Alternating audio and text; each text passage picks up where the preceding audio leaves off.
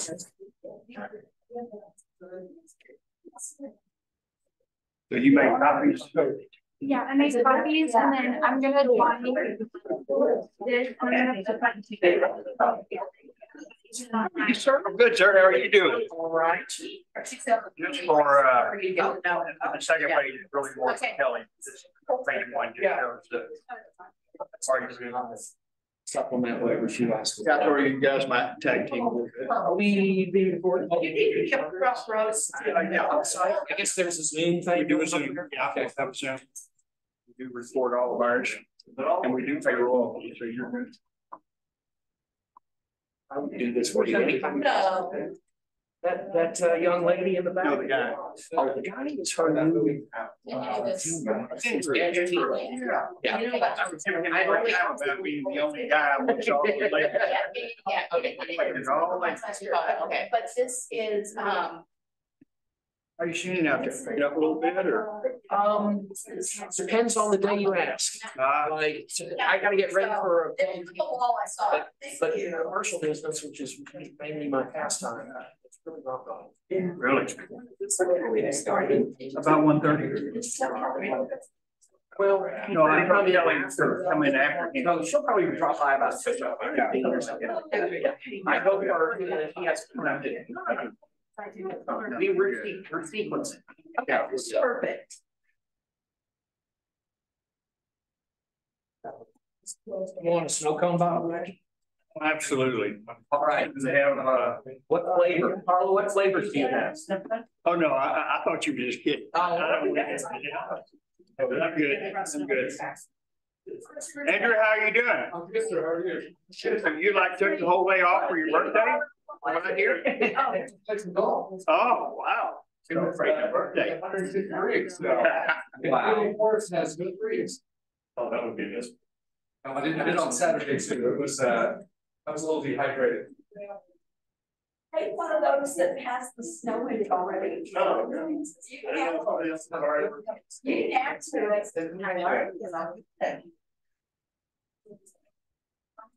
So commercial sales. Yeah, no, I haven't looked at the title company's falling. They're probably doing okay, but you know. Friends, we had years. What you might call a normal market. Whatever that, you kind of forgot what that is. I know, it really have.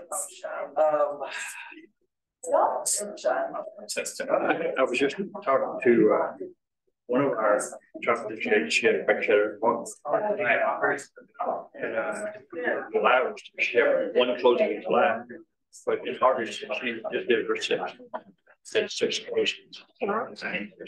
And her books are really busy for October.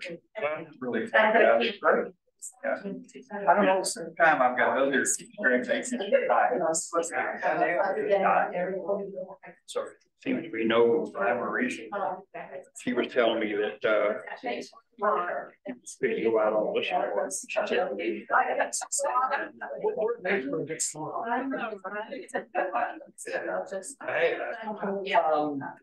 Oh, Summer Council of Iron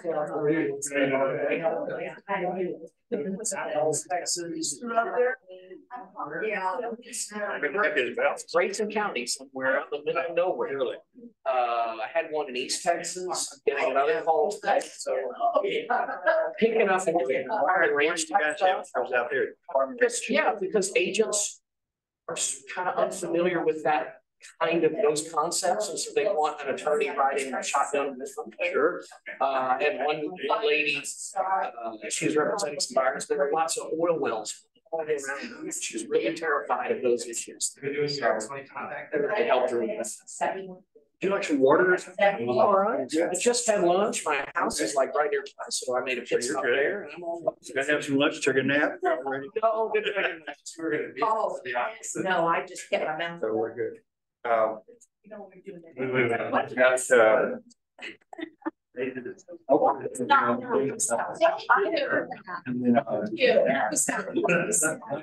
It's a bottom day, right? Yeah. You gotta be careful. Most of them go in. To be surprised, yeah. Yeah, I would be the, yeah, you're not acting yourself. Yeah. Under only one seller. But you do it towards someone else every now and There then. are 5 members of seller. I don't know. Just noticed our parent parent who did the power of attorney, so I said, Chris, what I need to know is for this transition, sellers need to provide paper to the title company. So I said, oh, I need to have clarification. We got a lot more. Why they have ownership interest? And I told her about this class, so, you know, this class, we're gonna be talking about that kind of thing, so. I mean, yeah, this kind of thing, we just have this all the time, it's all kinds of crazy situations. And understanding when to do the different seller scenarios. It's tough. And have the amount of information on the front end, you know, in a sense, the title company has the easier job because they're at the tail of the. They look at the title and say, okay, we need A, B, C, D. They have an agency guy, but they don't know their story, they don't know what's going on. They don't know if And, you know, you do your best.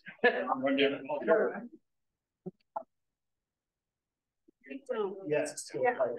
I mean, that's next time. Okay. I heard my name used right under the top. After all I've had to put up with you, I need something.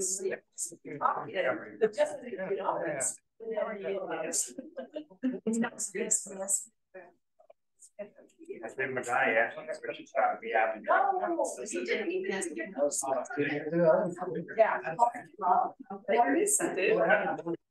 It was weird stuff, but it wasn't. I remember it was the guy in jail.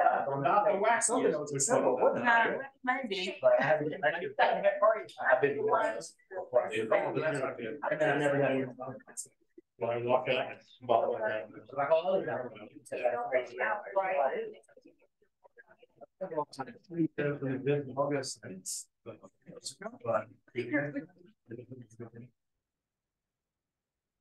Oh. I'll be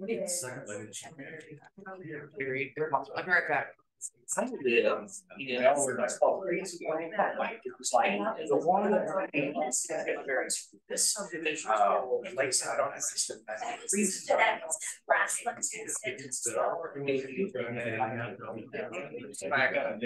I walked. I literally saw that. Right there.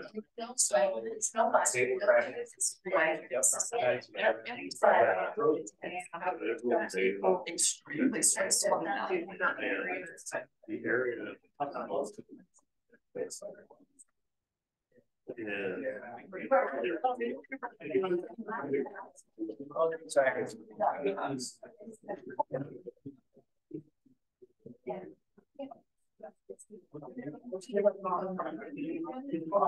Sometimes digging the hair, man.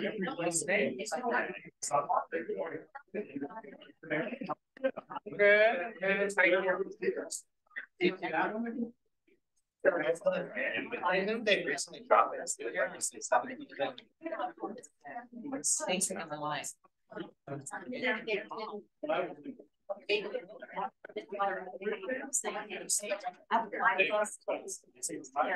Well, it turned out it was a neighbor. Yeah.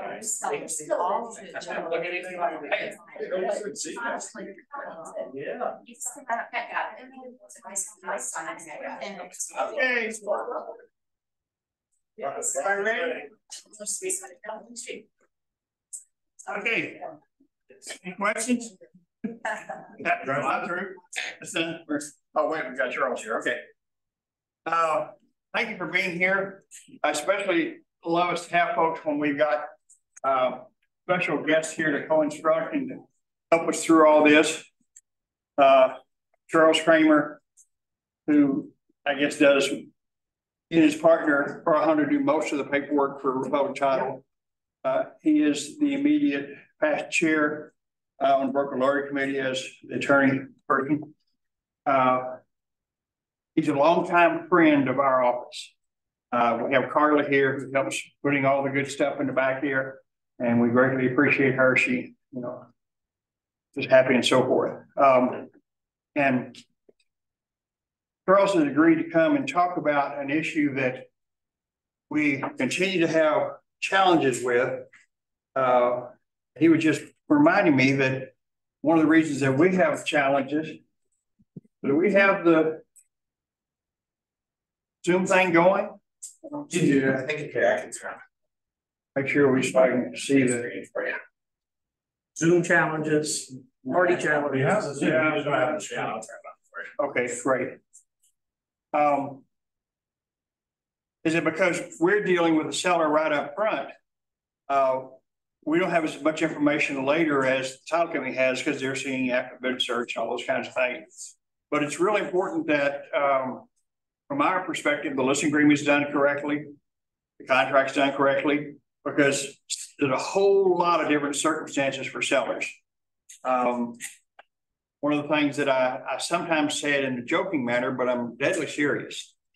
When you go out and you talk to a quote unquote seller on a listing, you almost need to say to them, what makes you think you own this property and have a right to sell it? You almost need to say that because not all of them do. Not all of them understand their rights or their authority as they work through all that. So it's really, really key as we work through it. But he's going to talk about the different scenarios, and you saw in my email that I sent out to you, got all kinds of different scenarios from trustees and administrators and executors and all those kinds of things. And what we need to do is we need to understand in each of those types of situation, what do we call those people? Like, do we put the name of the trust in paragraph 1? What do we do with all that as we work through it? How do they sign it? What's the process we go through to make sure they do have some authority as we work through that? Because if we don't get those things right, not only does it affect the enforceability of the listing agreement, it could affect the enforceability of the contract, which is not fair and not right to the client and to the people on the other side.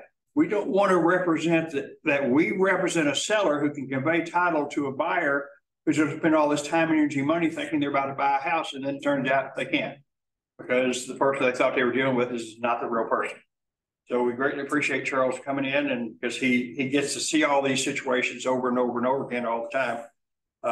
And so he's going to give you some information, and like in all my classes, we encourage questions as you go through this, kind of keep it on the topic as we work through it. But because in real estate, before you know it, you're talking about your next door neighbor's barber who has a house in Alabama. So please take over there.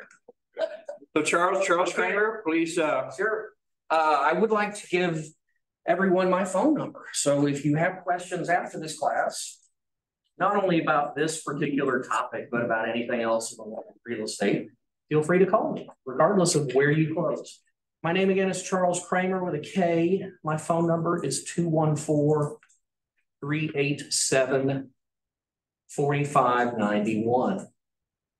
And my cell, which 20 years ago I didn't used to give out, but now where times are different, 214-766-0151. My office phone is best 8 to 5. My cell is best weekends and evenings. So I know you guys don't stop 5:30 on Friday, so feel free to call me.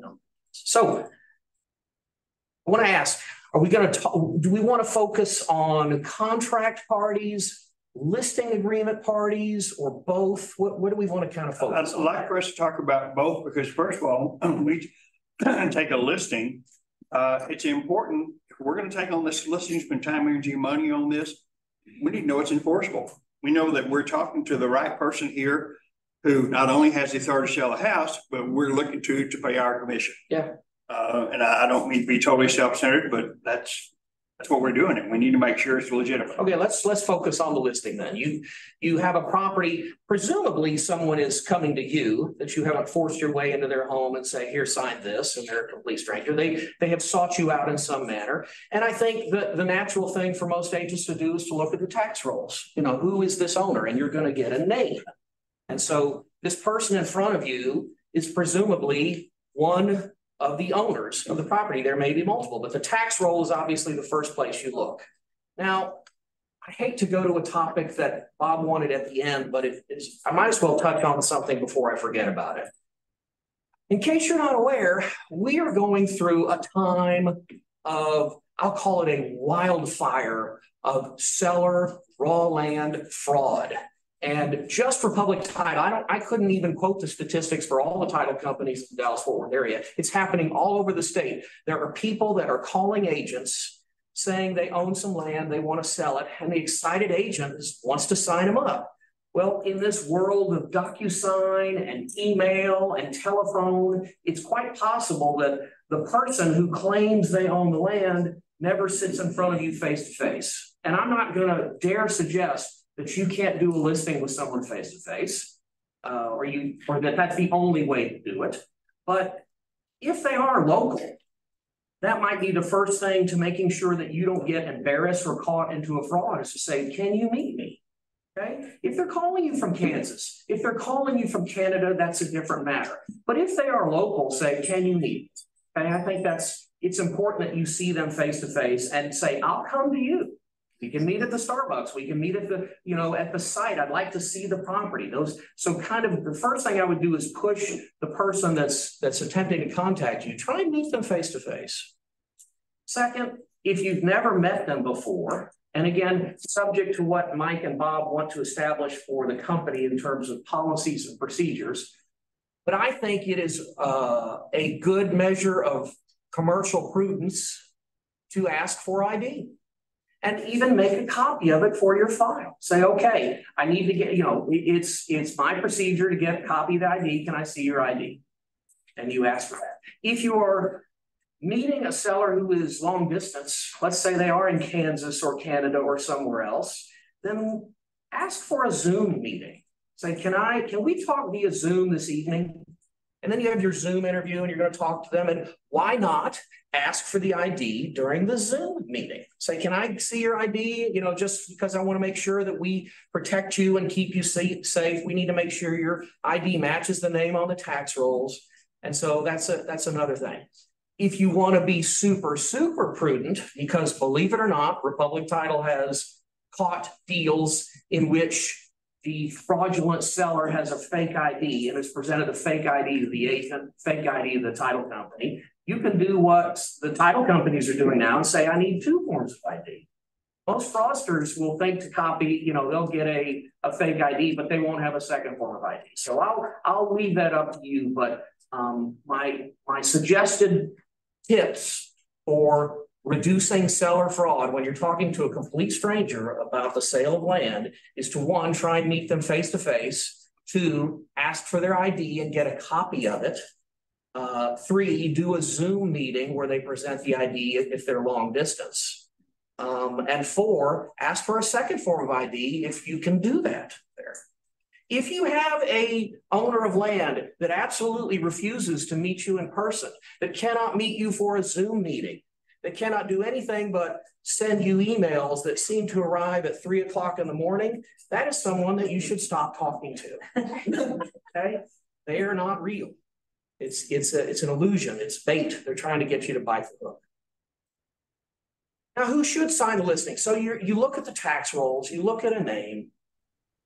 One of the questions I get just in terms of human beings, well, if it's a married couple, do both spouses have to be on my listing? The question is not the answer is not necessarily, but remember, your listing is the one you enforce it against. So if you only have 1 of 2 people, 1 of 2 owners on your listing, and you only have 1 of 2 owners on your so I don't think there's any reason for me to tell anyone. No, there's not. Pauline, mute. Mute yourself. Thank you. All right.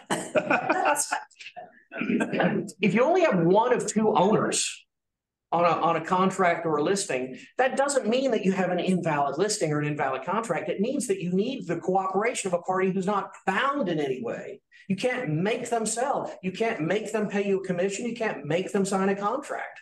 So that's why it is important to get all owners. And if it is homestead, if it's their residence, get their spouses. They're going to have to sign your listing agreement and your contract.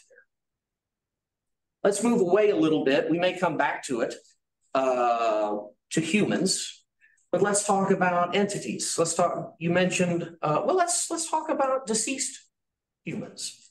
Okay, let's say that there are two people on the tax rolls and you meet with one of them and you ask about the other person, say that's my wife or that's my husband, and they died. They're deceased. Now you have a question of, well, does this person I'm talking to have are they the sole owner? What happened to the dead person's interest? What happened to their title? Does it automatically go to the spouse? Not necessarily. So you need to ask them that question. Okay, so where, I show your spouse in Title II under the tax rolls there. Did you go to probate? Did you probate their will? Oh. If the deceased person didn't have a will, or they didn't probate the will, then their title has passed to someone. It might be the surviving spouse, it might be someone else. And at that point, you may need to say, I need to get some help. We may need to call Kelly or Charles and get some analysis as to who the heirs are.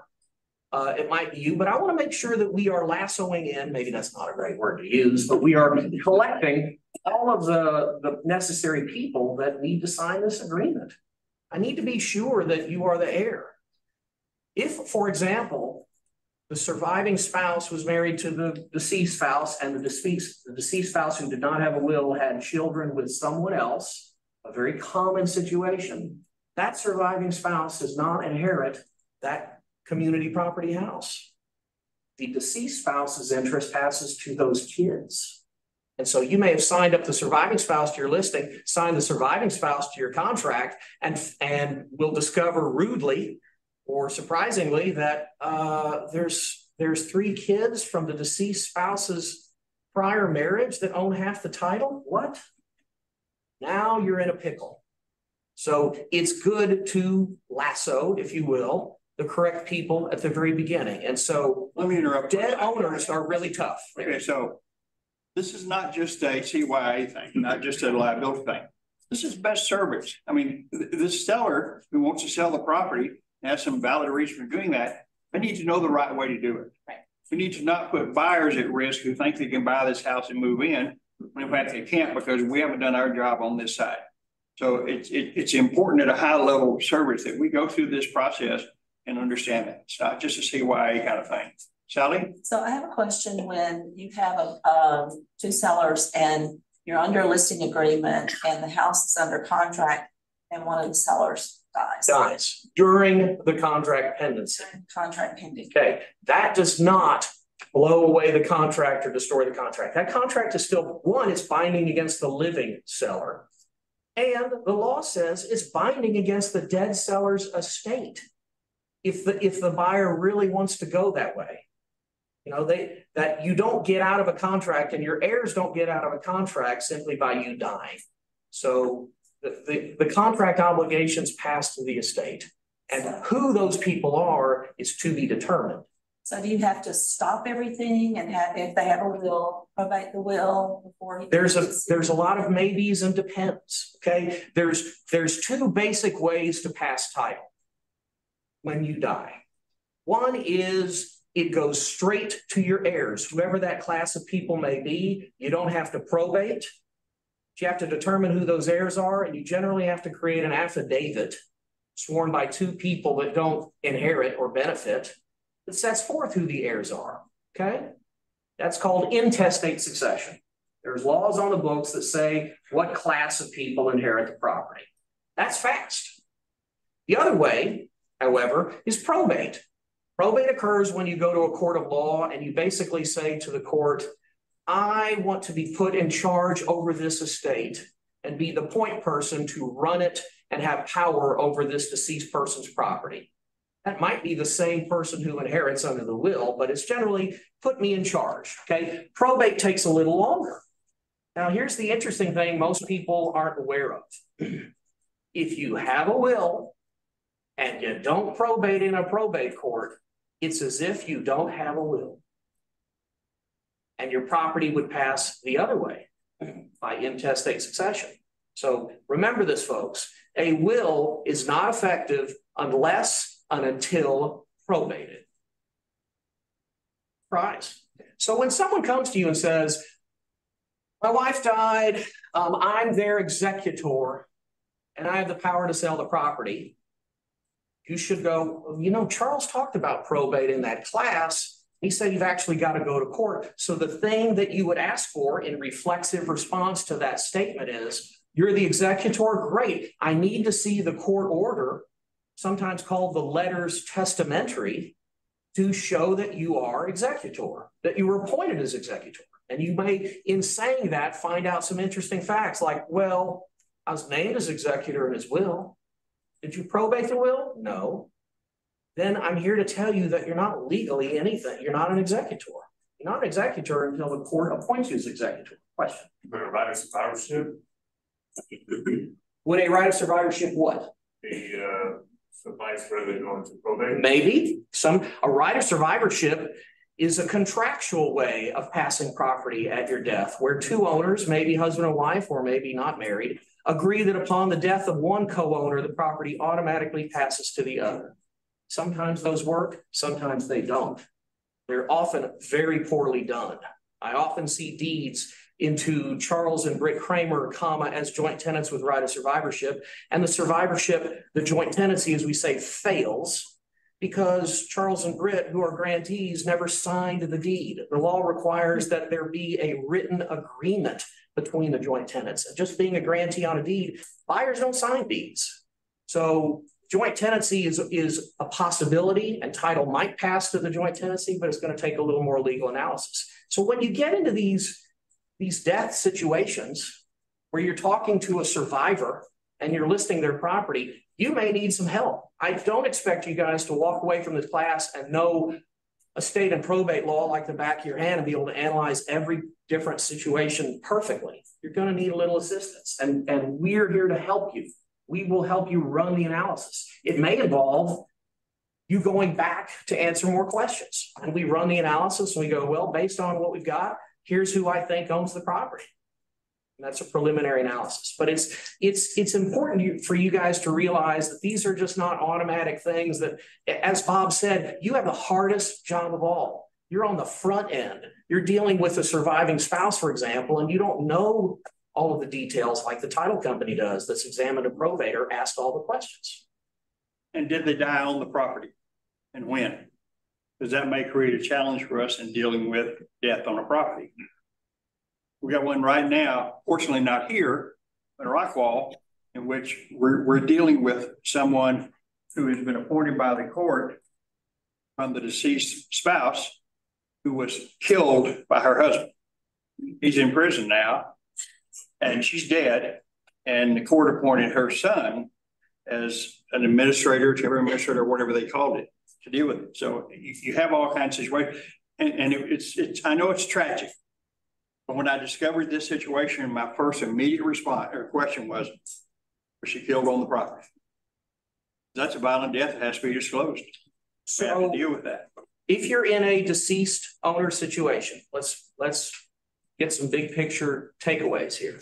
One, I think you should ask, did they have a will? And if the answer is yes, say, can I get a copy of the will? And if they had a will, your next question is, have you gone to probate court on that will? And if the answer to that is yes, then your last question is, do you have a copy of the court order admitting this will to probate? You get all that stuff gathered in your file, you're going to cut short the title company's work in having to hire an independent company to retrieve this stuff by as much as 5 or 10 days. You're going to shorten your timeline and make your closing smoother. There. Yes. Just to go back to clarify something, you were talking about a husband and wife own the house, but there was children from previous marriage. Correct. So maybe the husband owned the house and remarried the wife, and the wife does not own the house. Is that the situation? No, the situation I'm describing. Title goes into a husband and wife. Husband and wife are married. Yes. They buy a house together. Okay. So number one is community property because the title incepts during marriage. One of those two dies. Pick one. Who do you want to victimize here? The wife. The wife I'm gonna be dies. nice. Wife dies. Okay. And let's pretend we don't have a will. or the will has not been probated. And you discover that husband and wife who bought the house have no kids. The wife had kids with someone else, either a prior husband or maybe she just had kids. You don't have to be married to have kids. Let's say there's 3 of them. Okay. So the law says in the absence of a will or a probate, remember, same thing, community property is split in half. The surviving spouse keeps their 1/2. The 1/2 of the husband, who did we say died? Did I mix this up? The wife died. The wife died. So the husband keeps his 1/2. The wife's 1/2 does not pass to the surviving spouse. Okay. It goes to her kids because the law kind of creates an intelligent presumption. We're not going to presume that stepdad is going to take care of her kids. Okay. So they get half the title. That is Kelly can tell you, we've run into that 6,000 times over 30 years. We see it all the time. Why? Because people don't have wills, because people don't probate wills, and because people have multiple marriages and stepchildren. So it's a very common situation. If you, by the way, are alive and you want to avoid your property passing to heirs that you don't intend, go out and get a will, so that you can have it probated after your death and have your property pass exactly the way you want. If you don't want to do a will, you can hire someone to do a trust. We're going to talk about those, or a joint tenancy with right of survivorship, or a TOD, a transfer on death deed, which is not really a deed, but works kind of like a POD bank account. It's kind of wild, but there's all sorts of ways to deal with how your title passes at your death. Thank you. Question. Okay, back to you're under contract. And one of the— Oh, we didn't really go into the mechanics of it. You're right. All right. So we have a husband and wife, you want to say, and one of them dies after they sign the contract. Mm-hmm. The title company and the agents will pause, and they will ask the agents will ask their respective clients, what do you want to do? That's the first question. We're talking about a seller, one of whom has died. So if the surviving spouse says, I just can't go through with this, I got too much to deal with, I don't want to sell this house, then you are going to carry that message to the buyer and say, they don't want to sell. Can we mutually terminate this contract and give you your earnest money back?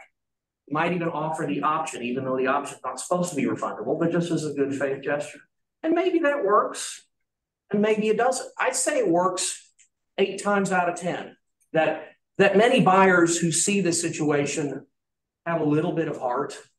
And when the seller says, they don't think the seller is jerking them around or trying to get out of the deal. They feel for the seller. But every once in a while, you've got a buyer who is desperate or determined or whatever adjective you want to use, who says, I'm really sorry. I'm sorry for your loss. We still want to buy the house. And so now we have a situation, and the title company, Kelly's just standing on the sidelines going, y'all figure out we can close only those people who are willing participants. So if seller doesn't want to sell and buyer wants to buy, where will that end up? I suppose the buyer can get a lawyer and come after the seller and the seller's estate and say, we're going to force you to sell specific performance. The law says it's binding on your heirs, successors, and assigns. So get ready for a court fight if you don't do that. We typically don't see that happen very often, but it theoretically could happen. Now, sometimes the seller will go the opposite direction, and the seller will say, I need to sell this house. I need to get through this deal. How can I sell the house? My husband just died. And then your seller client, surviving spouse, can work with Kelly and Charles and all the fine attorneys at Republic Title and say, where did title go? Where did that person's title go? Maybe it went to the surviving spouse. We do a simple affidavit of heirship and we close. Maybe the will has to be probated for estate tax or other tax reasons, and we need to delay closing 6 weeks. We don't know, but we can help you with that situation if that's the route of the decision tree that they want to go down. That answered, hopefully, that question there. It's a mess when people die in the middle of a contract. But the short answer is most of the time it kind of falls apart because the grieving seller or grieving buyer, you could have a husband and wife buyer and one of them dies and they say now is not the right time to buy a house and they back out and the contract usually splits apart. Earnest money goes back to the buyer and they go on their way. But just so you know, the law is it's enforceable if you want to be tough against the other. So at the beginning, you need to ask your client, how you feel? Okay, is everything good? I need to know, this is the most important question. If you die, what does your spouse want to do? You don't say. All right. Let's talk a little bit about trusts, because it's a very common thing for people to put their real estate in a trust. And you'll go on the tax rolls and you'll see the Charles Kramer Trust, the Kelly Wald Trust, whatever. First thing that will surprise many, many people. Even though we talk about trusts as being a thing, the trust is going to do this, the trust is going to do that, the trust owns the property. That's actually a legal misnomer. The trust is not considered an entity under Texas law. It is not a thing. And so while it is very, very common, in fact, I would say I see it 99.8% of the time for a seller line on paragraph 1 to say the so-and-so trust as the seller, that is legally inaccurate. Trust is not a thing. If you want to be precise and legal, and most of all, enforceable, then the line should always read person's name, put that in brackets, comma, trustee of the so-and-so trust. That is legally binding. Contracts are entered into with trustees, not trusts, because trusts are not an entity. And by comparison, if you really want to get into the details, states are the same way. The estate of Charles Kramer is not a legal entity, but Bill Kramer, comma, independent executor of Charles Kramer's estate, is a valid party to a contract. So same thing. Estates are bound up contractually by their representatives, which are typically executors, and trusts are bound up contractually by their trustees. So try and remember to have a name, comma, trustee. That's why when you hear the term land trust, you see title companies and attorneys freaking out, because in Texas, the land trust concept, where a trust as an entity owns the real estate and there's no trustee named, doesn't work under Texas law. It works in Illinois, works in other states, but we don't recognize land trusts. We just had a case that was so earth-shattering that the legislature met to fix the law. We had a case where title was deeded by deed into, say, the Charles Kramer Trust. And a year or two after closing, someone wanted to say that that deed was invalid, that the trust never took title, and therefore this creditor of the seller could seize the property and have their judgment attached. It went all the way to the Texas Supreme Court, who said a deed into a trust without naming a trustee is not only a nullity, it doesn't exist, it cannot even be corrected. That was the astounding thing. You can't do a correction deed to a void instrument.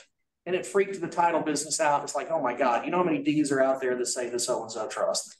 So we had to change the law in the legislature to allow us to correct those instruments there. So if you take away anything about dealing with trusts, either as a buyer or a seller, always put the name of the trustee, put a comma, put trustee, and then put the name of the trust. So similar to the will, we would need to see a copy of. You're going to need to see a copy of the trust, because who's going to want to see it from you? The title company. The title company is going to want to see it either as a buyer or a seller. So ask for a copy of the trust. Now, this is really funny to me. Maybe I just don't understand privacy, or I don't have as big appreciation of privacy. Some people are very touchy about their trusts, and they don't want you to see it. And that's a private instrument. Of course it is. It's not recorded.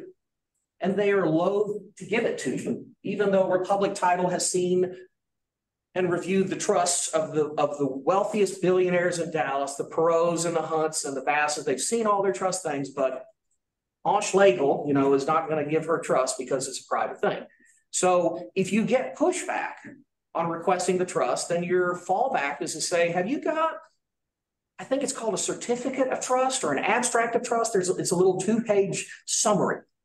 See if you can get that, because the title companies can often rely on that sort of thing. And if it's old, we can bootstrap it by having them at closing say, this thing done in 2014 is still true and correct as of today. They can, but you need something. You need to say, okay, it's in a trust. I'm going to need a copy of the trust, so let's get that for my file. Follow me so far? Corporate entities. such as limited liability companies, corporations. I'll include limited partnerships, but the LLC is probably the favored corporate vehicle for holding real estate, and usually investment real estate. You don't typically put your homestead in an LLC because it makes it really hard to get that homestead exemption there. But if you have a rent house, you know, one of the things you want to do is you want to have it owned by an LLC for liability protection so that it is the defendant in any lawsuit. And you want to have good liability insurance. We call that belt and suspenders. You want to have both belt and your suspenders on for liability protection. So who runs the when you're looking at a tax roll and it says the Bob Baker Limited Liability Company as the record owner, who signs your deal? You're going to need to look at the LLC documents to see who. If you need to turn yourself on mute. Dạ đúng rồi, zoom coi. Anh Trung Right, mute yourself. Mute. Okay. I'm reaching all sorts of confidentiality. He'll take care of that here in just a second. All right. LLCs. LLCs can either be run by and signed on behalf of a manager, which might be the equivalent of president or CEO. You can have one or more managers. You either have a manager-run LLC, or sometimes you have something called a member-run LLC, where the LLC doesn't have a manager. It says, look, it's just run by the members, kind of like a partnership.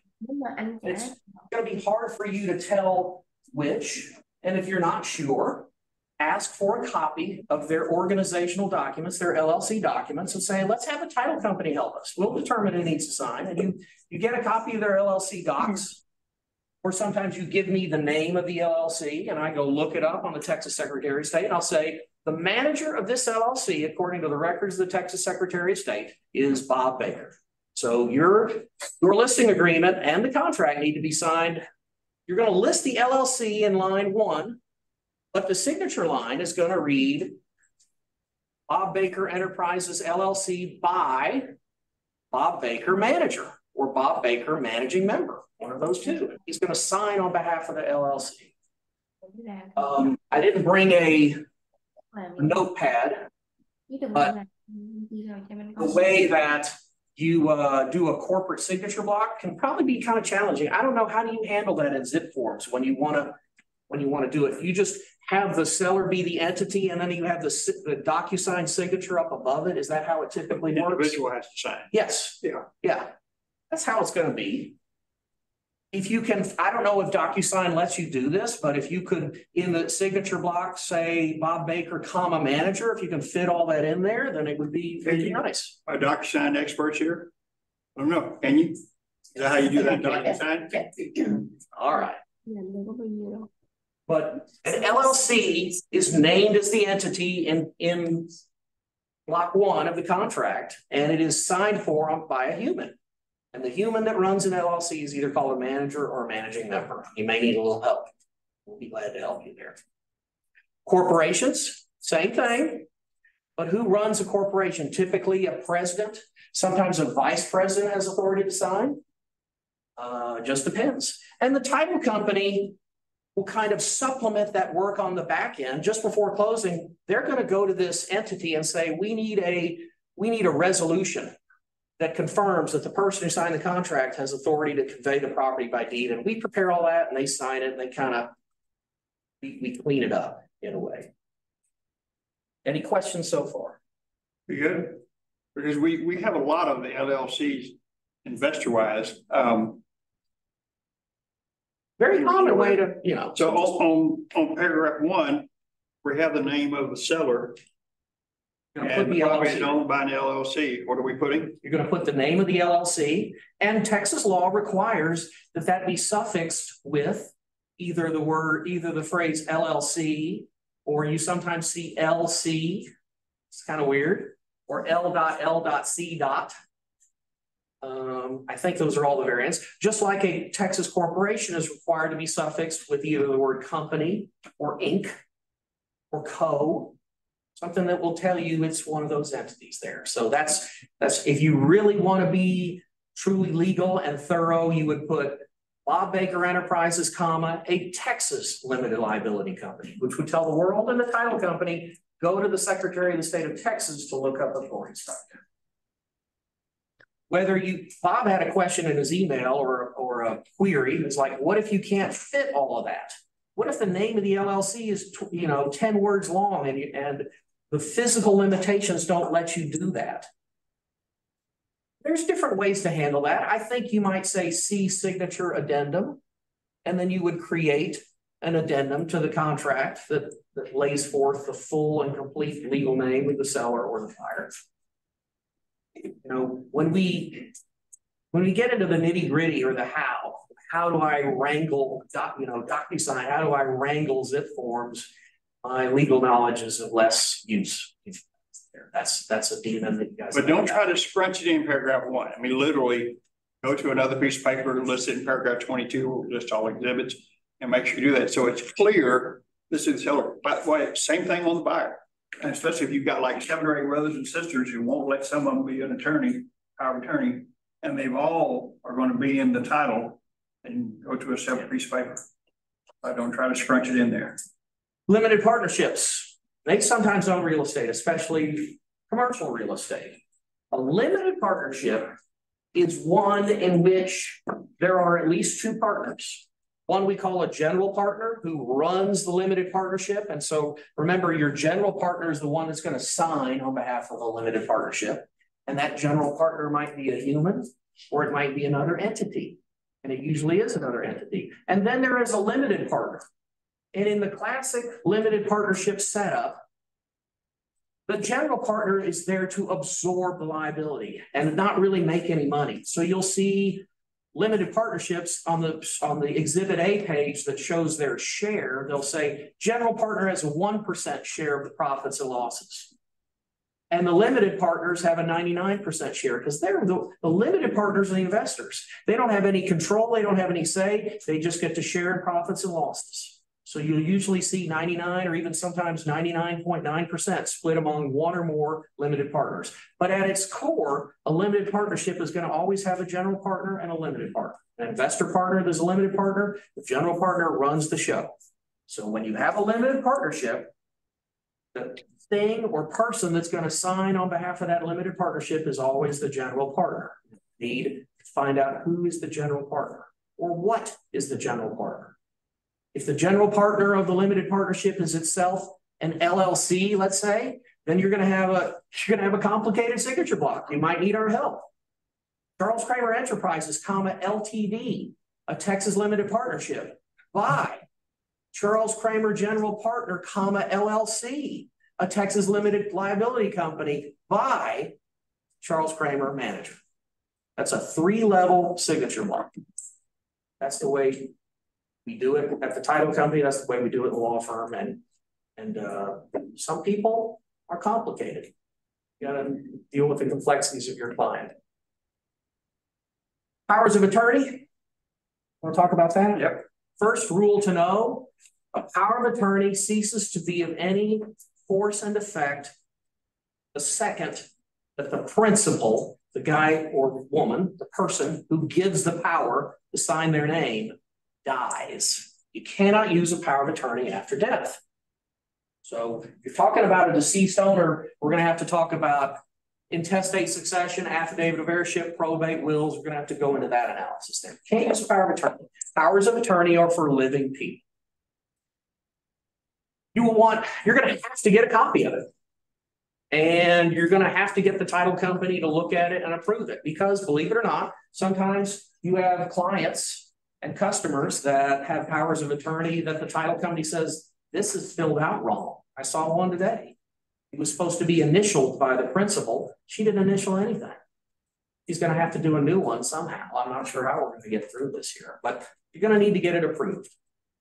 But generally, the power of attorney allows the agent, and I use that in a very generic sense. I don't mean real estate agent, but the agent gets to sign on behalf of the principal. The principal is the person who gives the power. The agent is the party that receives the power. You get to sign their name. So if I give my power of attorney to Kelly, then she can literally take a contract and write in her handwriting, Charles Kramer. She signs my name for me and binds me. Now, what Kelly might want to do, and it is recommended, and you can call us if you need help with the signature block, is to indicate that it's not really Charles signing it. It's Kelly signing on behalf of it. So it might say, although it says Charles Kramer, it might say, comma, by Kelly Wald, agent and attorney in fact. Or sometimes even see by Kelly Wald, comma, POA. They're just indicators that that signature is in a representative capacity. And that's how you do that. But the name in paragraph 1, the owner of the property doesn't change with a power of attorney. Power of attorney is just the ability to sign someone else's name. The ownership doesn't change. So if title is in Charles, then they're going to be listed in paragraph 1. The signature might be by Kelly on page 9 or 11 or whatever it is now, but the name will stay the same.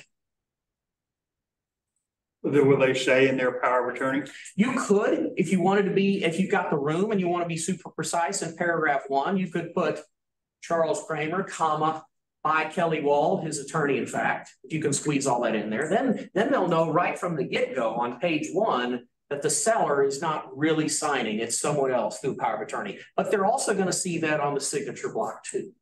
So you're going to be signing the person who did the power of attorney, sign their name. Correct. And then it's some sort of designation. Yeah. By Bob Baker, comma, POA, something like that. But Bob won't sign his own name. He will sign the principal's name. That's how it's done.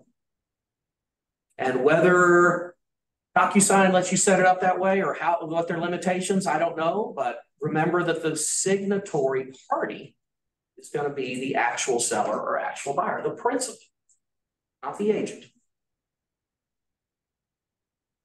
All right, what is left to cover?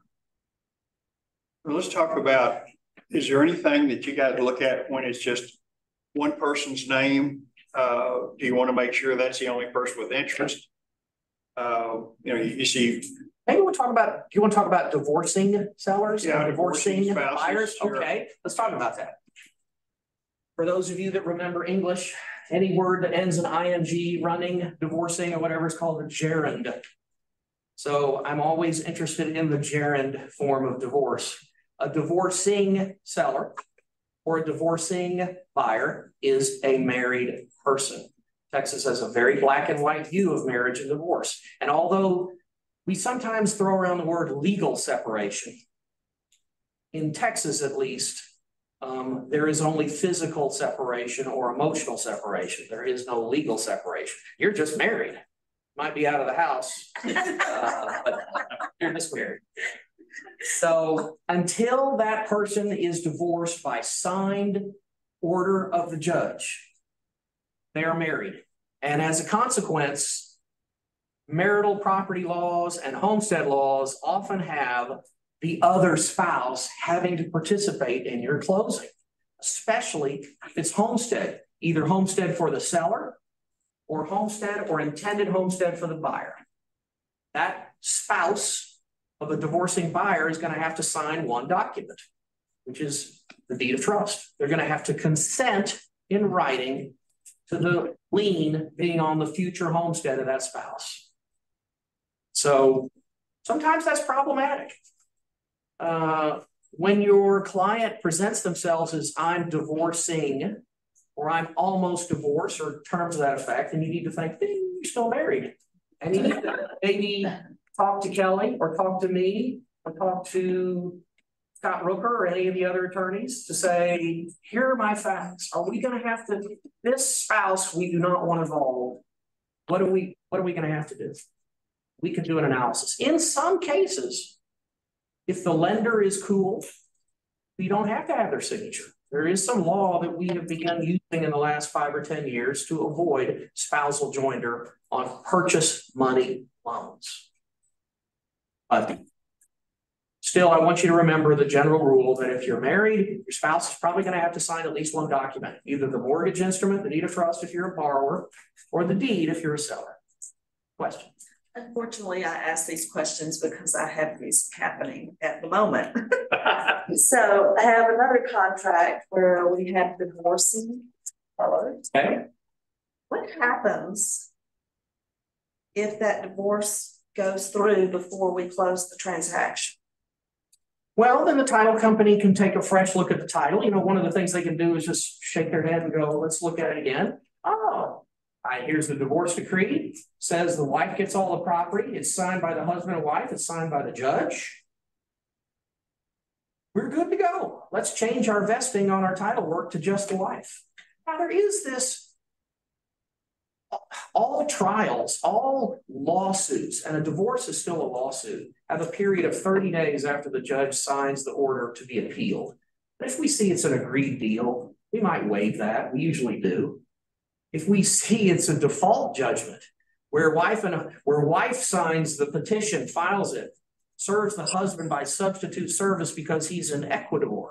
We don't really know if he gets notice, and divorces him after a wait of 180 days, divorces him in absentia. He never even shows up to the court. We might wait out that 30-day appeal period because he might just show up and say, hey, I don't want to be divorced, or I don't like the division of community property that I ended.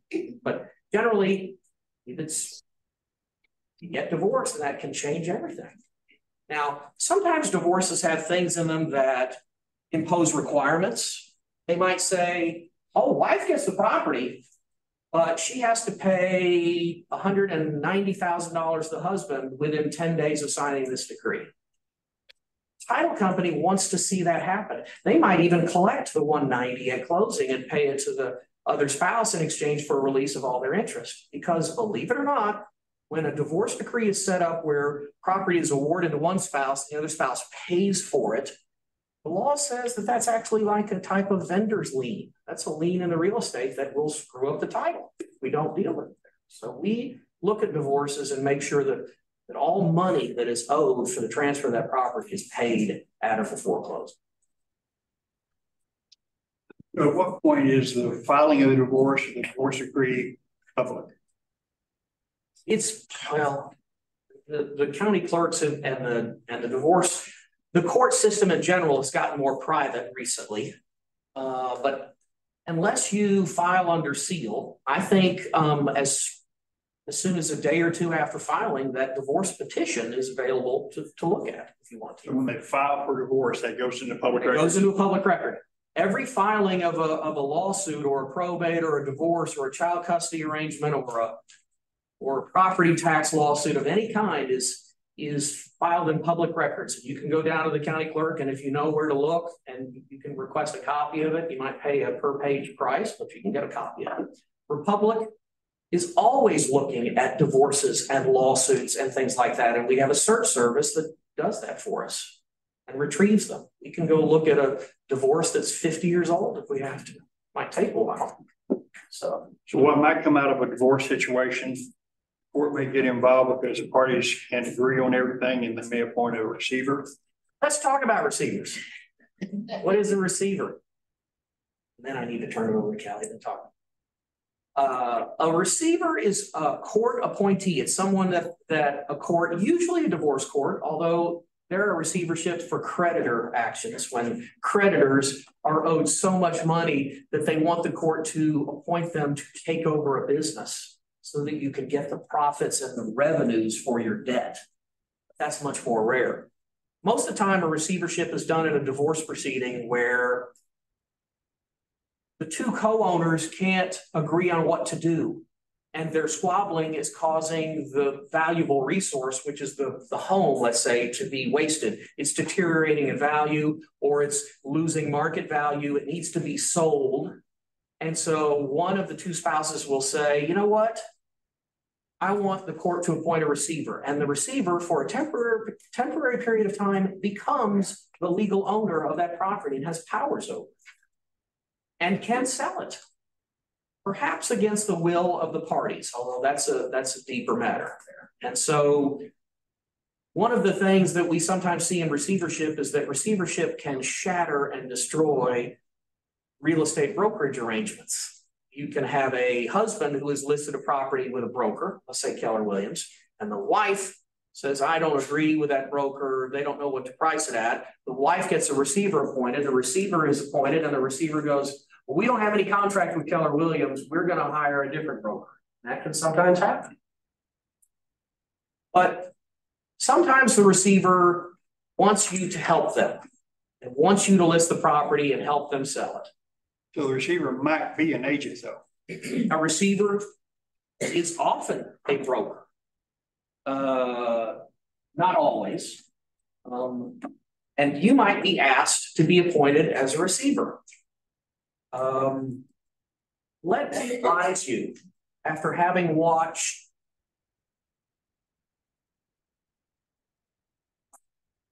Eleanor Mallory Sheets, I'm going to say that quickly there.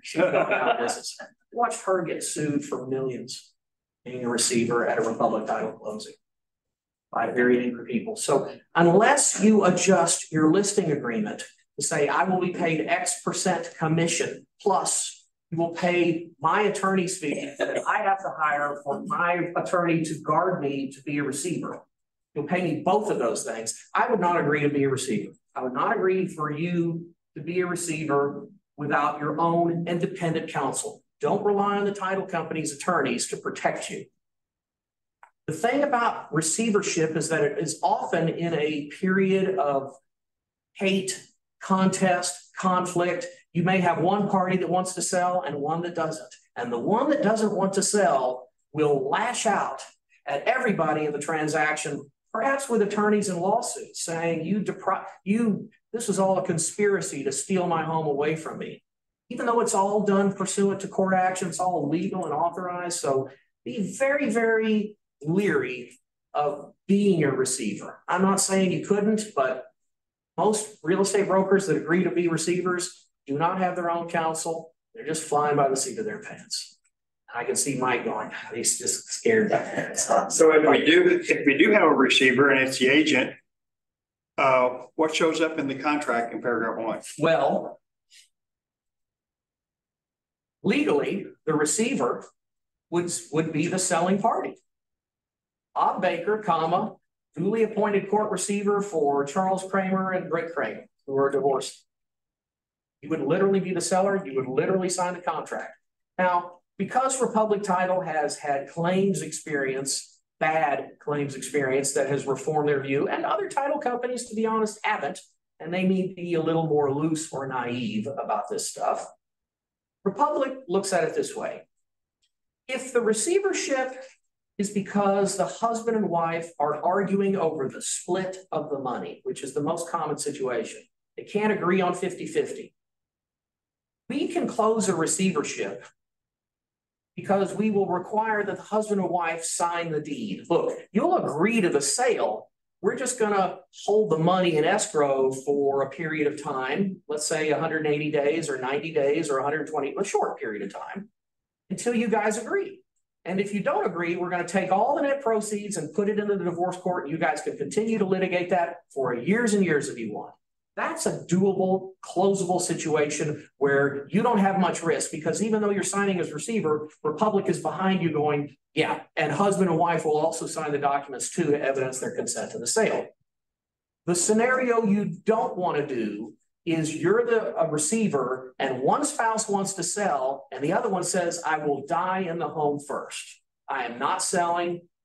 Believe it or not, Republic actually had a closing that was that situation. And the closer, not in Kelly's office, said, well, I'll come out. The husband was just a jerk the whole time, rude to everybody, rude to the agent, uncooperative, said he wasn't going to sign documents, looked like, and finally at the last minute conceded, said, fine, come to the house Saturday at 9 a.m.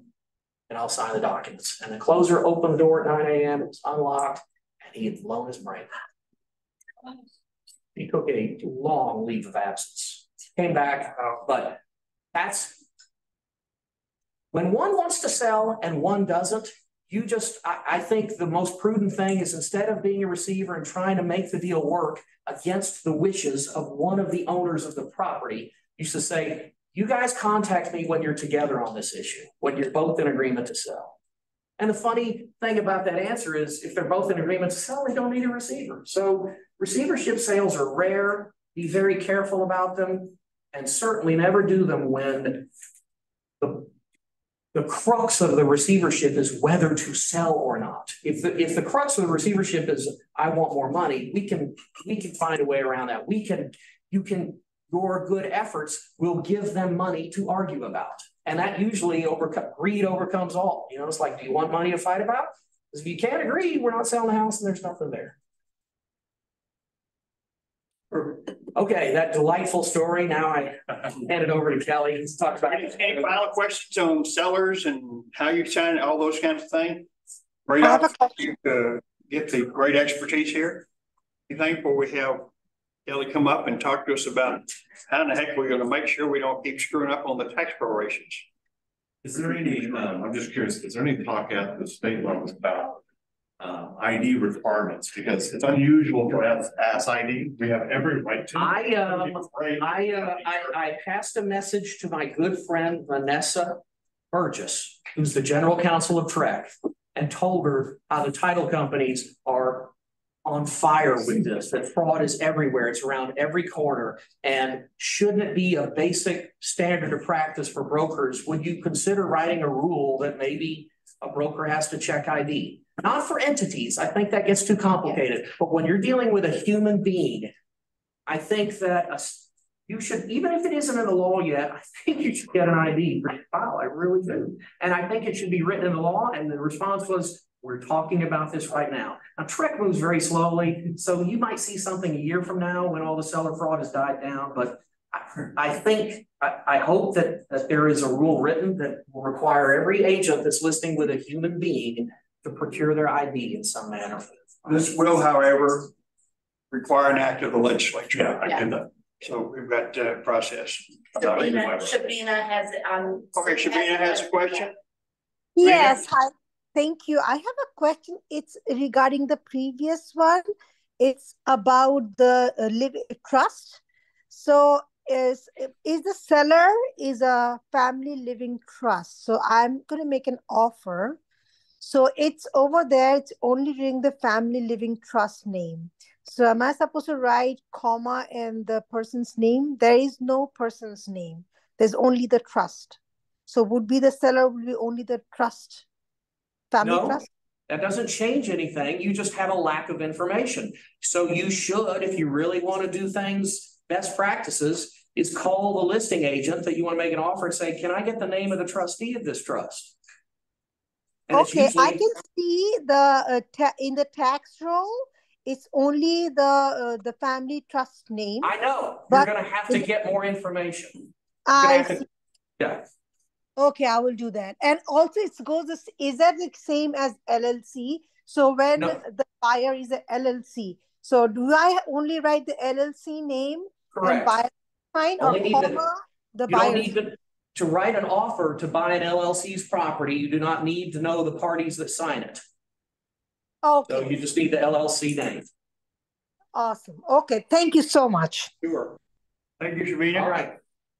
Sure. Come on, Miguel. So they can tag a little bit work through this. Kelly, thank you very much. This is Kelly Wall, and they used to be right across the way in over to used to be in here. Yeah, that's true. You did, yeah. And then way back when, and then they moved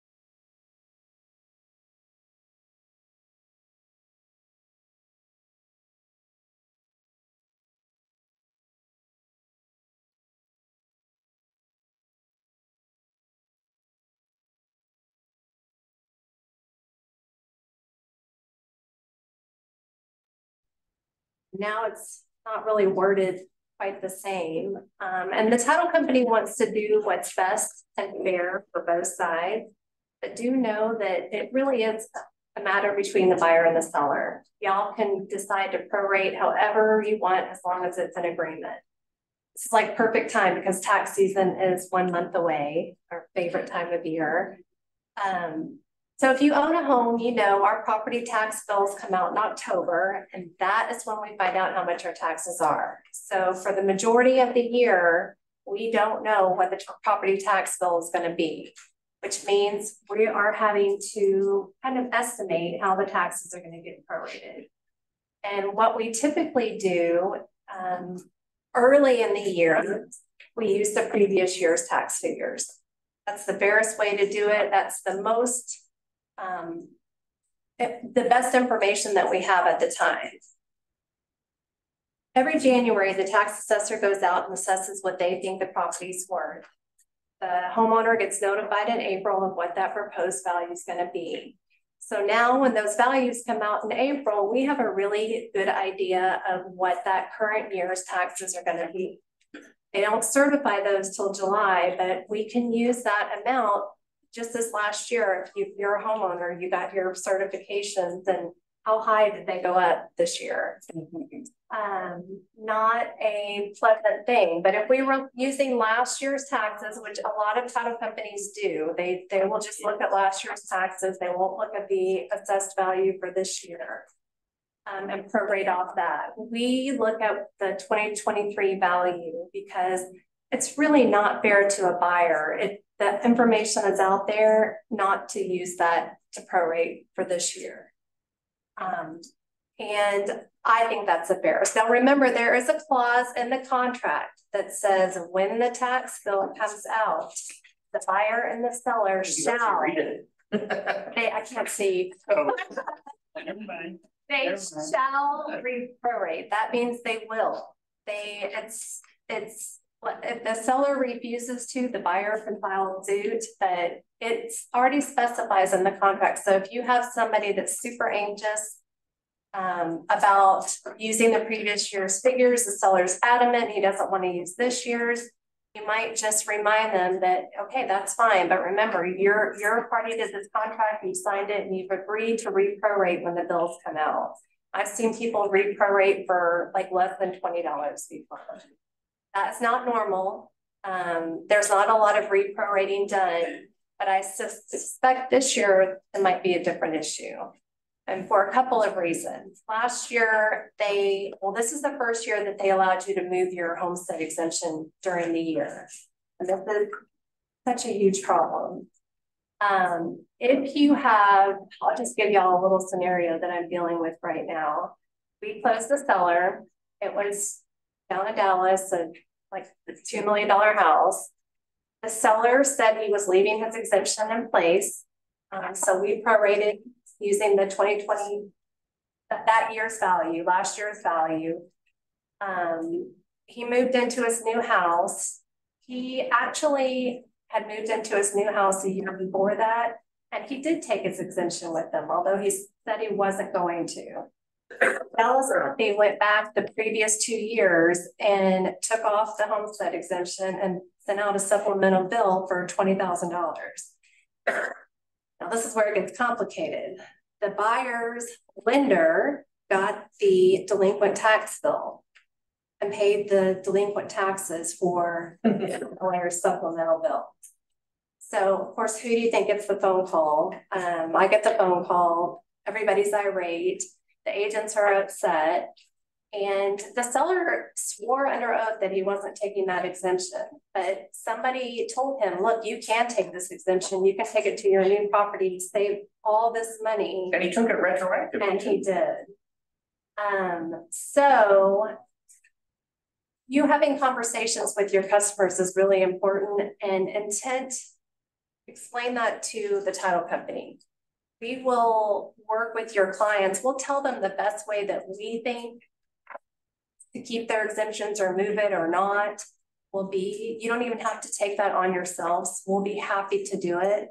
We have a little form we send out when we receive the contract, and we ask them up front, what do you intend to do? call us if you don't know what to do or you have questions about it. We always ask them if they're going to take an exemption with them, because now if you're closing right now and you're buying a new home, it's not going to be a great idea to take that exemption to a new property because most of the year is gone.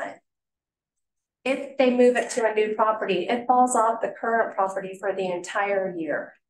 It's not prorated like it used to be. So, and if the house that they're purchasing has the exemption on there and that seller is moving out of state, they're going to get the benefit of that person's exemption anyways for the rest of the year. So this is the first year that we've had to really think about what people are doing. And I've literally called the seller of 2 sales down to find out what they're doing so we can make sure that everybody's saving money. Nobody likes to get that supplemental bill at the end of the year, find out the taxes weren't prorated. But I suspect y'all are going to get a lot of that this year. You're going to get a lot of phone calls. We won't release private information out to anybody. So unfortunately, when that reprorating happens, we have to encourage them to call their agent who has to get in touch with the other agent. So you're going to be getting involved in this, and just calm everybody down. Remind them that the contract tells us what to do. It's already been agreed to. The parties have already agreed to reprorate, and look, it could go the other way around this year. I don't know, Charles, do you know if they vote for this? Well, it's done. It's a done deal. I don't know when it takes effect. Maybe it takes effect for next year's taxes. I don't know if they're going to apply it to this year, but it's too late in the calendar already. Well, the bills will have already gone out. Yeah. I have two quick questions. Yeah. On the exemptions that move, how about senior exemptions? Is senior exemptions also move and create the same problem? Could. Generally, that will stay on the property, but they are allowed to take it to a new property, but it gets prorated. So they get to keep it for however long they own this property, and then it drops off when they sell, moves to the new property, and then they keep it for the time that they own that new property. Okay, my second question is more for Bob. 6 months after the closing, when this comes up and agents get notified, usually you say it's a buyer-seller issue, agents should stay out of it. Is that the same in this scenario? Yes, it is. That's why you have the conversation, things that Kelly's talking about, by having the conversation when they start fussing about it, who to blame. It's not us, because we gave them the information so they can make decisions. Because like in your case you just talked about, that falls over and it hits on who? The buyer? Well, it depends. I mean, it just, when that, if it's a supplemental tax bill that happens, like they moved an exemption, I don't want to say that we're on the hook for it. Here's the reality of it. Is that just as that is your standard response. Yes, we're not involved, contact the other party. The title company, Republic Title, and every title company makes both buyer and seller sign this piece of paper that says, if there is a dispute or a misunderstanding or an adjustment of the prorations, y'all will not involve us. You'll deal with it. And guess what? Just like your attempts to push it off fail always, our piece of paper fails all the time. Kelly gets drug into this stuff. So the reality of it is, yes, the initial answer is you need to work that out with the other party. The reality is you may get drugged back into it just because that's just what people do. They don't let you go. And so Kelly's going to have to end up dealing with this, even though they signed a piece of paper that says, I'll never bother Kelly again. I promise. They do. They do. That's the reality. I want to make sure that I understand the elements of this, of the prorations and how they're going to be affected during the year of the new law. So that we can make sure our client that we've given good information, you know what, here's what could happen. You know, so you can negotiate this contract with the seller however you want to based on what could happen. And this can always happen because, like I said, some people at closing, they're moving into an apartment, they're not going to take their exemption. Well, that could be early in the year, and 3 months later, oh, they find a house, they go buy it, and they obviously apply for an exemption on it. That may not have been their intent. So when I get that phone call that, you know, that here I just got my tax bill and this seller owes me $4,000 more, I always point out paragraph 13 in the contract. I explained to them, we didn't have the tax bills at the time. This was the best information that we had, that we used. And the seller is obligated to pay the difference. The buyer is obligated to pay the difference if they go down. They have both party agreed to this in the contract. And generally you have people that are not horrible about it. They understand that one that the lady went back for $20, the seller his middle finger up and said, no, I'm not gonna do it. And I don't blame them, but you generally don't see it unless it's large amounts of money. But if you know that the seller is going to buy another house and there's any question about whether he's going to take an exemption with him, let the title company know so we can have that conversation, because you will get drug into the middle of this when the bill comes out if you don't. So before we get to Sally's question, one of our challenges here is a balancing act, because we want them to know here's what could happen.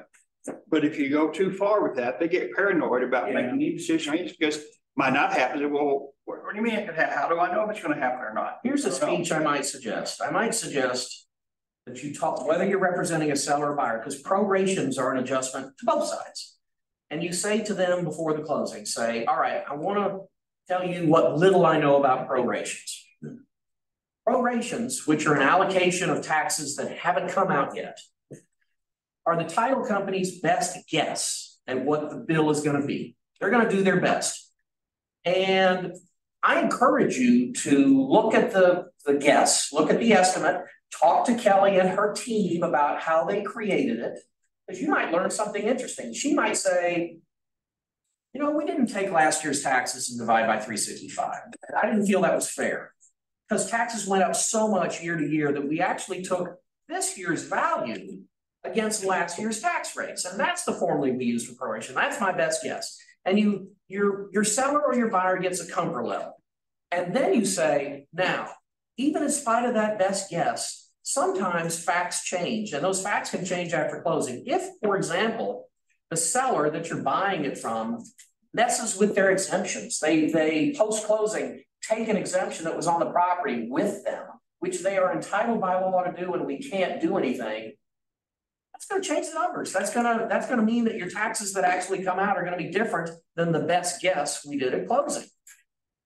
Here's what I want you to take away. The contract allows you, whether you're a seller or buyer, to true up after closing. So if the bills come out and you've run the numbers against the proration guess on the closing statement, my hands represent closing statements, you can go back against the seller if you can find them. And you could even sue them if you really want to. You know, it's a guaranteed winning lawsuit there. And we've seen it happen. But bottom line is the title company will do their best to get as close as they can, as close a guess as they can, subject to facts changing. We can't do anything about the facts, but that's the best I can tell you. And there's a true up mechanism to make it, you know, if you really feel like you're ripped off. Now, if the difference is $100, maybe you want to eat that. You know, maybe you don't want to go chase a seller for $100 there.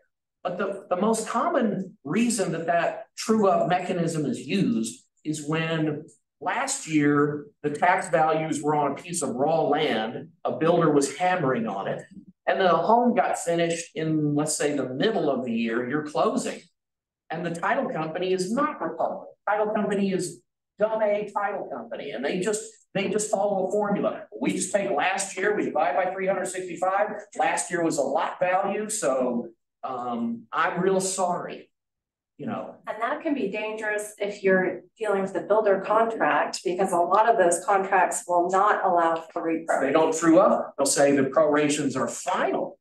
And the buyer comes to you and says, I got $800 credit and my damn tax bill was $18,000. How did that happen? Well, the title company we used last year's values. They were land only, so you didn't get as much credit, but sad to say, your contract, which I'm not an expert in because it's a builder contract, does not allow the true up that's in the track. All these bad news things there. So it's important to understand how prorations work, that they are a guess. The TREC contract has that very powerful true up mechanism in it. that other contracts don't. And what we haven't mentioned is REO deals and reload deals often have addenda that close the books. You know, the last thing that a reload seller wants, a reload company, they don't want a buyer coming to them 6 months after they close their books on the asset and go, oh, you owe me $1,500. So they will say, regardless of what the TREC contract says, prorations are final. That makes it even more imperative that the title company's best guess be as accurate as possible, because there's no second chance after closing. Or, you know, we had one with the seller that he was disputing his, and so he was adamant that we used last year's, which is fine. But, you know, the buyer had to agree to it too. They had to come to some sort of comfort level where they agreed to what formula we were going to use to. And I love that, because I can just say, look, here is just what y'all agreed to. I think if you're a buyer and you're feeling pressured by an insistent seller who says, no, we're not going to prorate on that logical basis Kelly came up with. We're going to prorate on this lower amount. Your response can be fine. You know that my buyer is going to come find you after closing for the difference. Are you aware of that? What? Yeah, that's in the contract. Read paragraph 13. You may be cutting off your nose to spite your face. If you really want to go down this route, we can, but I guarantee you my buyer is going to true up after it's all over. So you decide what you want to do. And sometimes those sellers go, fine, and they give in and they do a more accurate proration because they don't want to be bothered after closing.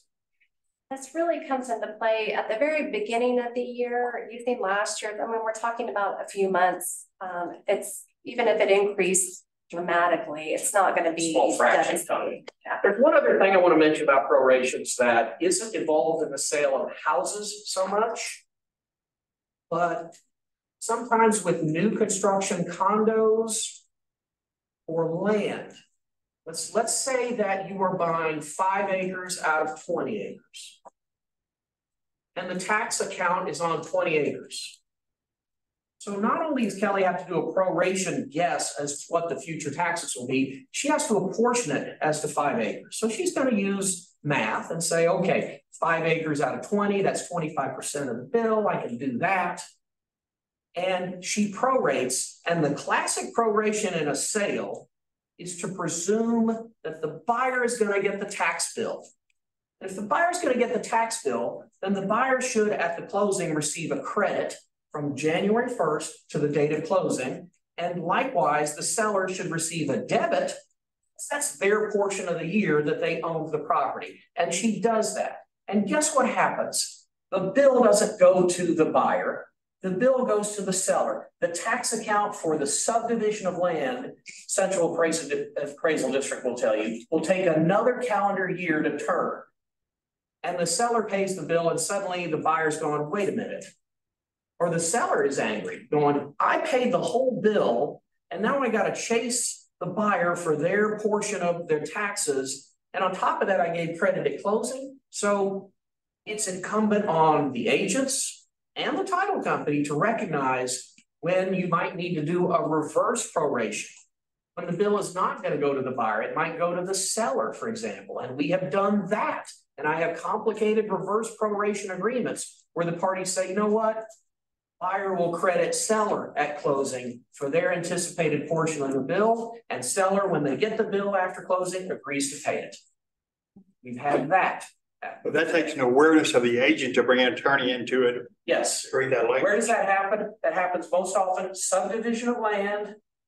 And I would say not new home construction, that's so simple, but when you are taking land and creating 100 condo units and suddenly you're going from 1 tax account to 100 tax accounts, that might take another calendar year to turn and create those accounts. Does the buyer and the seller get the specific accounting of how to deal up with the Yes. At least at Republic, they actually have on that don't bother us page underneath it says, and you agree this is how we calculated it. And Kelly has she's got like 5 options, one of which is to use last year's values, one of which is to take the current year's values and apply against the sales price. One of which is to use some figure agreed between the parties. You know, they could agree between themselves there. So, Well, and do the parties have to disclose how to contact each other as part of that form? no, they don't. That's the hard part. That's where she talks about private information. So you are a buyer, you want $4,000 to true up the taxes after closing. You got to use the good old Google and internet to go find, and you may, you know, logically, you're going to contact your agent, the buyer's agent, who's going to contact the listing agent, and the listing agent might not return a phone call. Or the listing agent might return a phone call and say, I don't know where my seller is.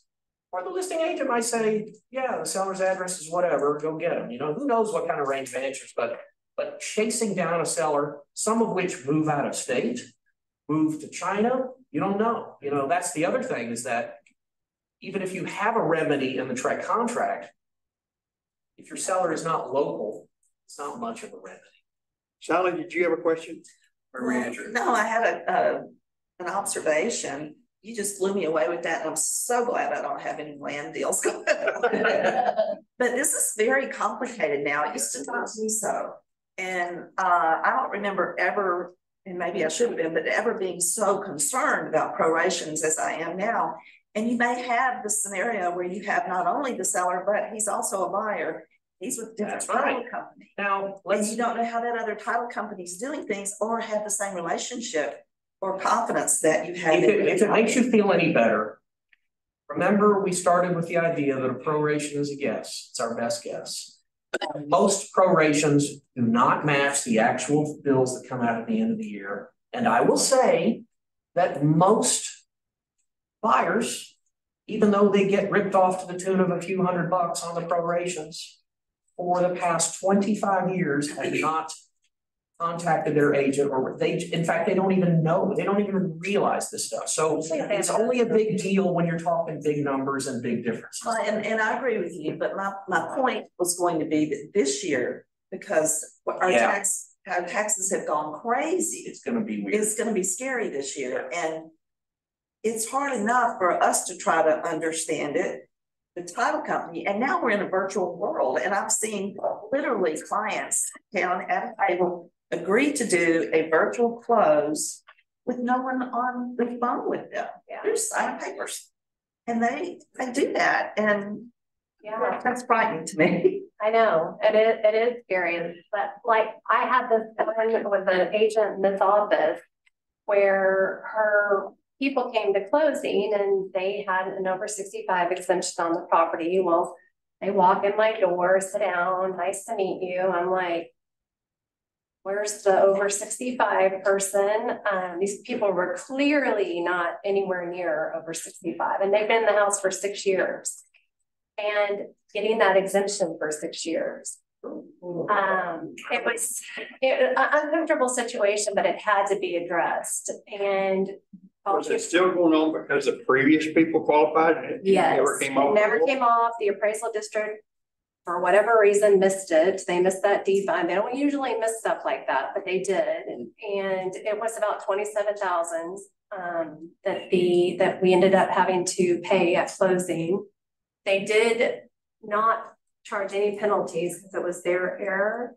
But those sellers knew that they were getting that exemption for all those years, and it's their responsibility to contact the appraisal district and say, look, I'm getting this. I know they don't want to, but it caught up with them. If you're listing real estate and it's got an over 65 exemption on tax returns, and the people you're talking to are 30, think about, do we have a problem? Now we see that, like, sometimes we'll have somebody die the previous year, that exemption is still showing on the property. Maybe they didn't do anything with the appraisal district.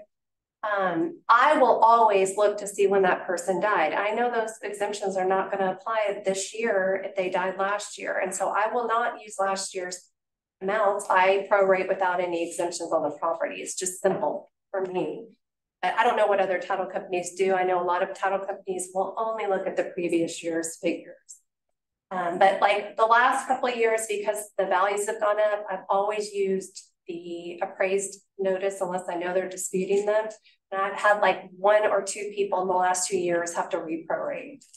Really helps. The better the guess, the less chance you're going to be bothered by it. When the buyer's agent is helping the buyer determine what their taxes are going to be, And one of the things that we've learned the hard way is don't ever look at what's in the MLS. What should we be looking at to help our buyer determine what the best guess is for taxes? Well, appraisal notices, appraisal information is all public. You can get on any county's site and see what the appraisal amount is for that current year. And it'll list the tax rates too. So Yeah. you can take the appraised value for the current year, multiply, and the tax rates. The first thing that happens in the tax calendar, the tax rolls get solidified in July, and you get the appraisal roll. So all the values get determined first in the calendar year. Then the government starts setting their budgets. They have these budget workshops in July and August. And right now you're seeing headlines in the news about Dallas sets its tax rate at whatever. That happens in August. And so the tax rates come out in August. Appraisals are, earlier in July, but they're proposed as early as April. So what's the conversation we have about exemptions as we're looking at the value and the rate? Well, I always tell people this too, because if you become an elderly person and they have an over 65, don't just assume that the title company is going to give them the best information either. Have them call the appraisal district. The appraisal district will tell them, look, this is going to be your best thing. Leave it here, move it here. But let them have that conversation with even my 90-year-old people understand what the appraisal district is explaining to them. That's what I would suggest. And then make sure it gets relayed to your title company on what their intent is. So it's handled correctly. I have a question. If you want to treat an exemption with them, that only applies in the state of Texas. It is. Like homestead is only for Texas. So if they're moving out of state, then it's going to stay on the property for the remainder of the year. It's not easy. It's the only reason it's confusing because they're allowing people to do it in the middle of the year. I mean, before it was just what it was. It used to be opposite. So that's why it's hard now. Yeah, it used to be opposite. It stayed on the property for the year. The over 65 was the one that we worried about, right? Because that one didn't. Now they're reversed. Yeah, because you can't, but you can only, it only moves to a new property if that new property does not have an exemption on the property.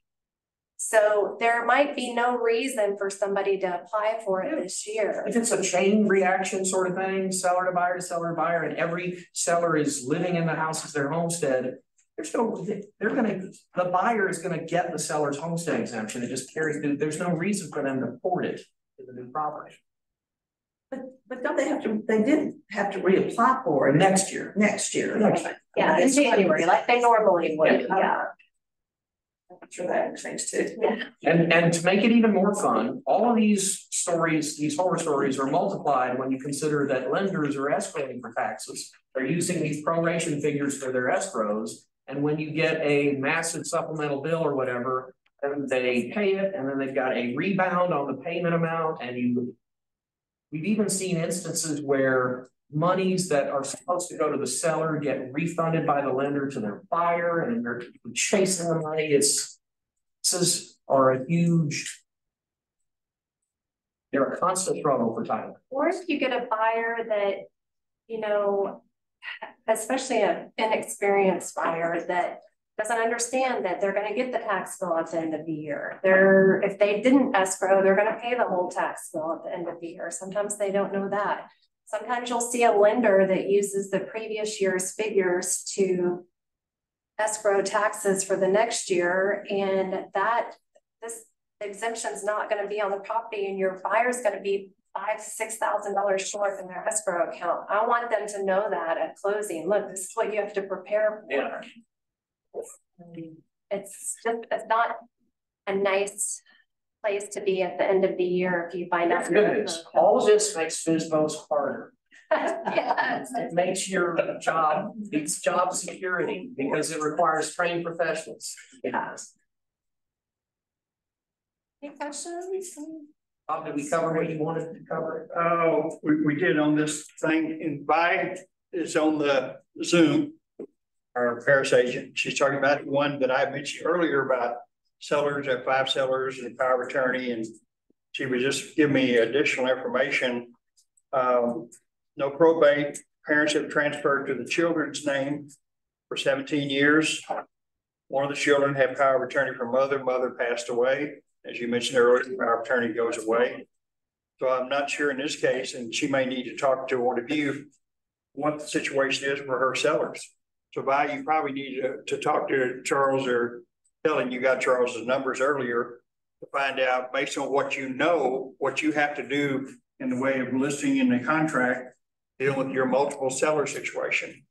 We'll figure it out. Yeah, so give them a call and they'll help you figure that out because it's yeah.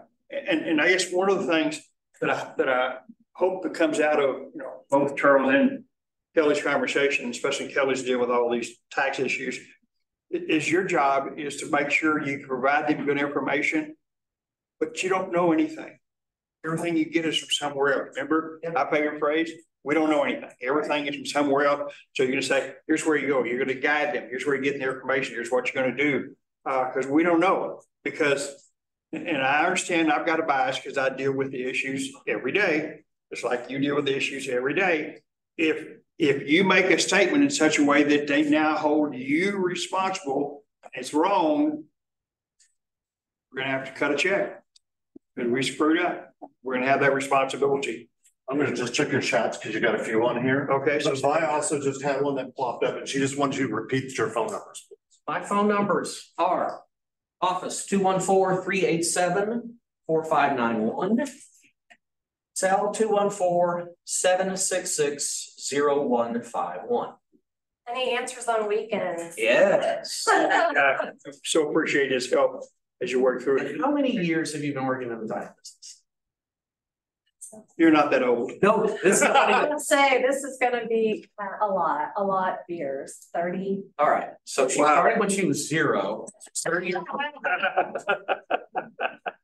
And we love her. She's just so good. So anything in the chat? No, I think we addressed, they said there were some audio issues and there was the question about the phone. Okay, all right. Okay. Well, so the big thing is take this information, know how to guide your clients moving through it and get my hand. Yeah.